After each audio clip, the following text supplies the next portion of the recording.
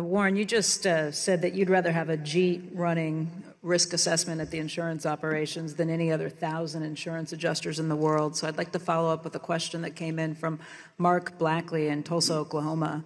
He said, Warren, for years you have spoken about the incredible impact Ajit has had on Berkshire.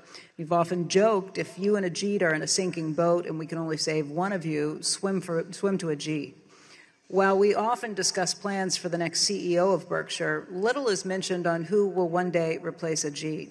How should we think about the future of the Berkshire insurance operations, given how challenging it may be to find another Ajit? And I'd like to hear Ajit's thoughts on this as well. Well, I would say we won't find another Ajit, but fortunately he's a good bit younger than I am, so I hope you have to worry a little bit about me first before you start worrying about Ajit. We won't find another Ajit, but we have an operation that he has created, and that at least part of it is, there are certain parts of it that are almost impossible for competitors to imitate. And if I was in their shoes, I wouldn't try and imitate them.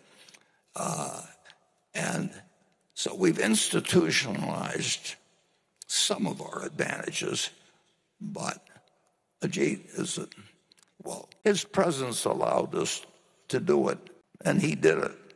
But now we've created a structure that didn't exist when he came in 1986. Nothing close to it existed with us or with anybody else.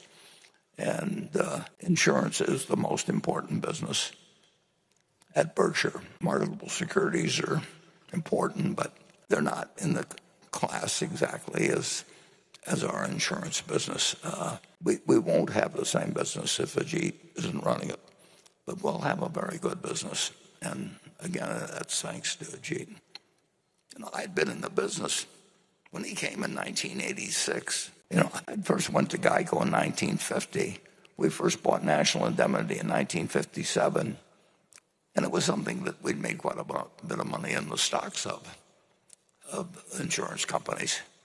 But we needed an Ajit. Unfortunately, he came into the office on a Saturday, and he was tired of working at something where he really didn't. It just didn't challenge his intellect. And I said, well, we got a lot of challenges, so nobody's perfect. So you've never seen an insurance policy or owned an insurance stock, but here are the keys, and that's worked out very well.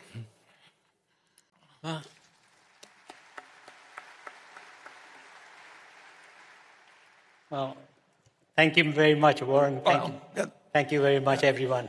But the fact of the matter is, nobody is irreplaceable. And we have Tim Cook here in the audience, I believe, who has proved that and has set an example for a lot of people who follow.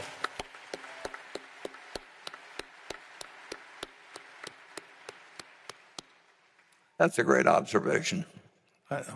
Now, having said that, I will also add that our board is conscious of the succession issue, not only at Warren's level, but also at my level.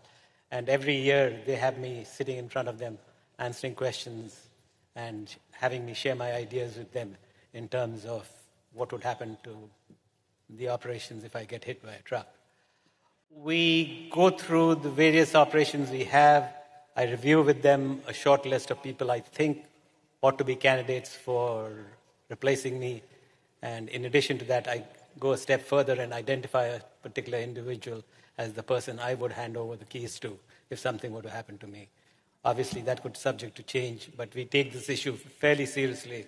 And I think at the end of the day, as Tim Cook has proved to us, it'll be the biggest non-issue of the day.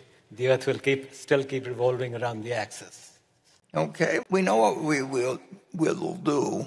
We know it's a good answer, but we know it isn't. We won't have another Ajit.